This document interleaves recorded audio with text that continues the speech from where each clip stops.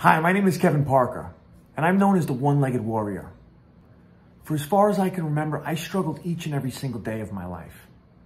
As a young kid, I would get bullied on a daily basis.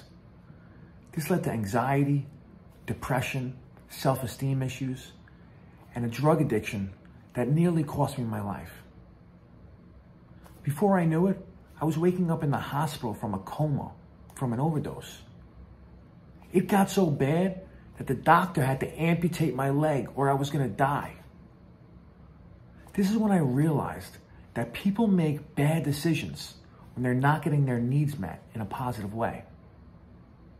So I would love to share with you and your audience what the 6 human needs are, figure out which one of these needs are most important to you, and how we can get them met in a way that's conducive for your success and your happiness.